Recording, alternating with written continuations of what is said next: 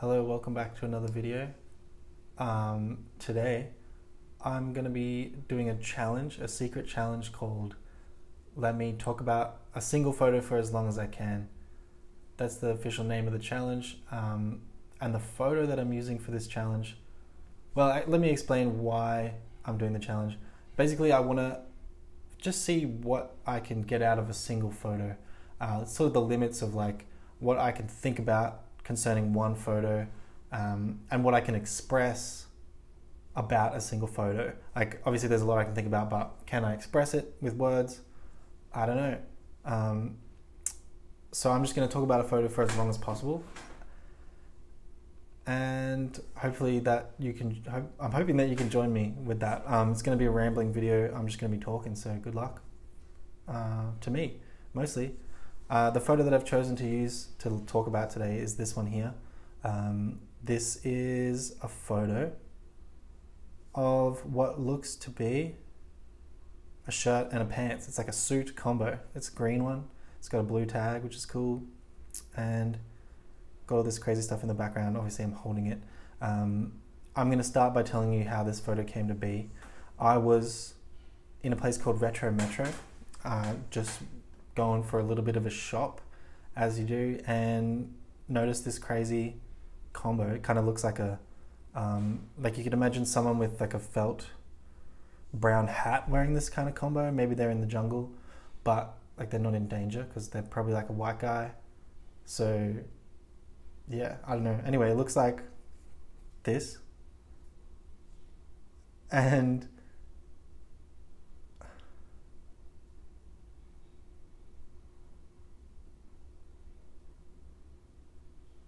anyway, they're not in danger or anything, but they're just walking along, doing some business, getting some done. There's safari. It's a safari outfit. That's what it is. Okay, you could imagine maybe the guys at the Pokemon safari shop would have this on.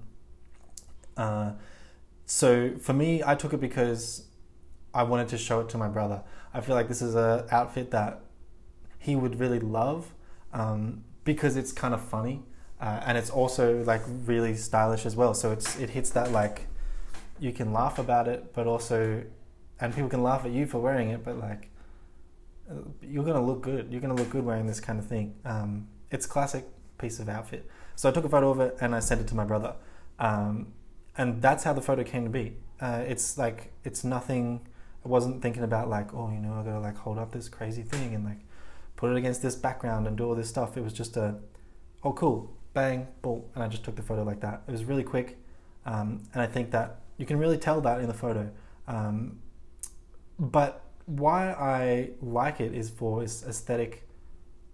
Like, initially why I liked it was because aesthetically it's like kind of amazing to me. It's really, really flat feeling. It doesn't feel like there's any depth at all. Everything feels like it's on the same level, on the same plane. And that's something that iPhones do well a lot of the time. Obviously I took this with my phone, but in this case, it's like on another level. I think it's partly due to this crazy texture in the back of the photo, where I don't know, there's a bunch of ties, or it looks like ties, but I guess it's actually shirts, different types of shirts, which is cool. It has this tag with some writing on there. I don't know what that says. Maybe I should read that. I don't know. And color-wise, it's got the colors that I like. I love green and I love blue, and I love green and blue together. But if you put that with some other colors, like it's got a lot of purple back there, I feel like it goes nicely together. It just gives it a little bit more, like, it's interesting to look at, you know. The subject is pretty obvious in the photo. It's just this shirt, and it takes on sort of a human quality. Like, for some reason, this shirt and pants, they have a personality that extends past just like a pair of shirts. Well, it's a shirt, one shirt and a pair of pants. I don't know why, but maybe it's just because I've seen people wear this kind of thing and I know what kind of person will wear it, and it's just reminding me of a bunch of people. Obviously it reminds me of my brother, but it also reminds me a lot of my granddad. And that's why I say that this is sort of a photo of my granddad.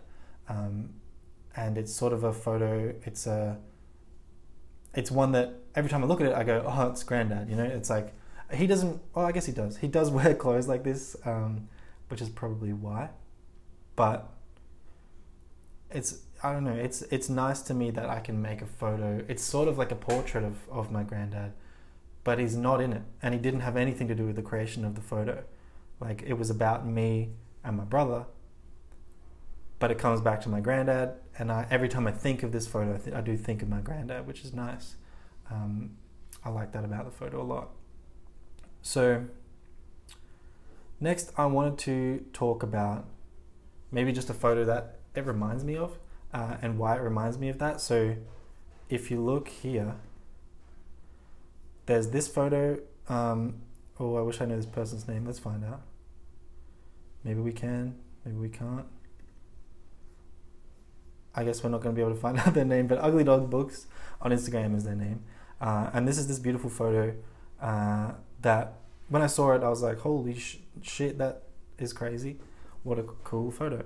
And I think, to me, it gives me this feeling of motherly love. You know, this is, to me, it looks like a mother and her son or daughter, just sort of being like, hey, you know, like, get out there and do your thing, but I'm here as well. I'm here, I'm thinking about you, I'm taking care of you, but also you gotta do your own thing, you gotta do some crazy shit. Like, he's doing, like, I don't know, something with his hair, he's doing a head move. I like it.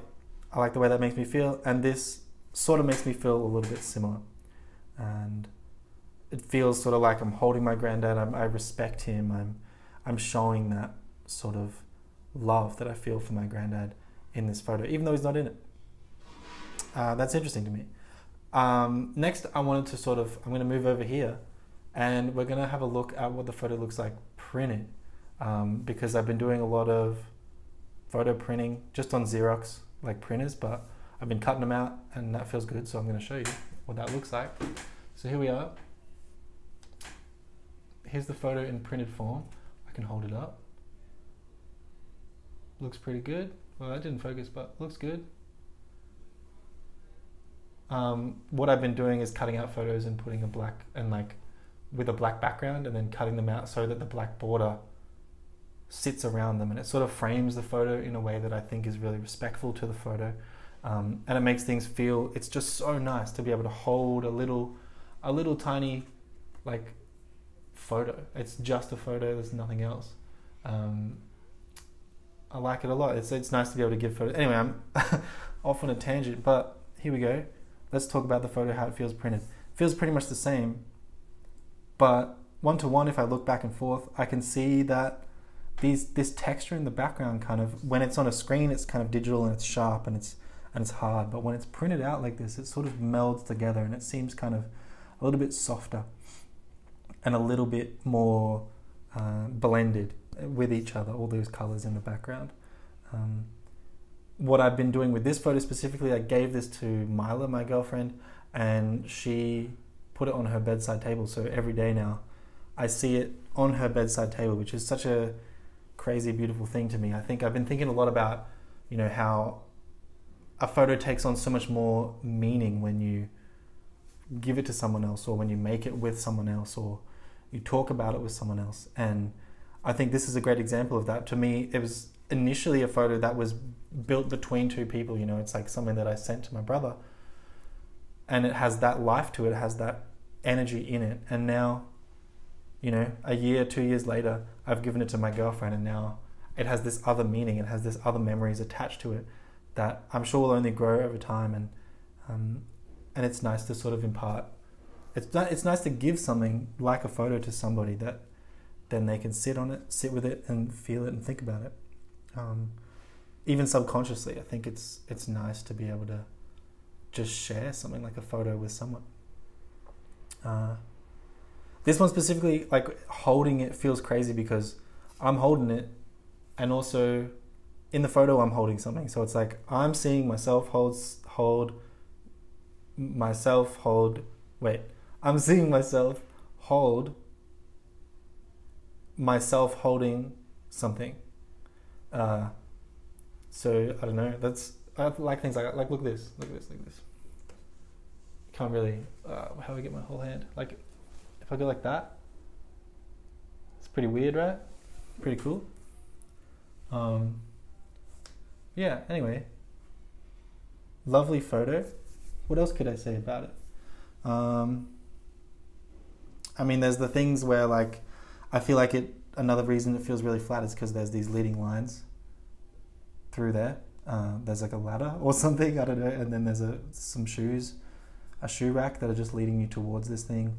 The angle of it is kind of like, it's straight down, but maybe it's pointed a little bit towards you. And that lighting is just like, it's harsh over the top lighting, which, I don't know, it doesn't curve the item, it doesn't give it like a 3D depth, but it does bring out sort of something. I don't know how to explain that, but maybe one day I will. Yeah. Overall, yeah, one of my favorite photos that I have. I don't think I recorded my screen that whole time. Hold on. Oh, I did. Cool. Okay. Thanks for watching that video.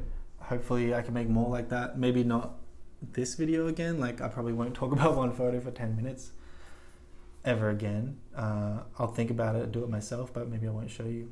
But I'm going to try and make some more videos that are easy to make like this, just to sort of as an exercise in photography and thinking about photos. Hopefully that's something that people that watch my videos enjoy, but if not, that's fine. It's for me. Have a good day. See you later.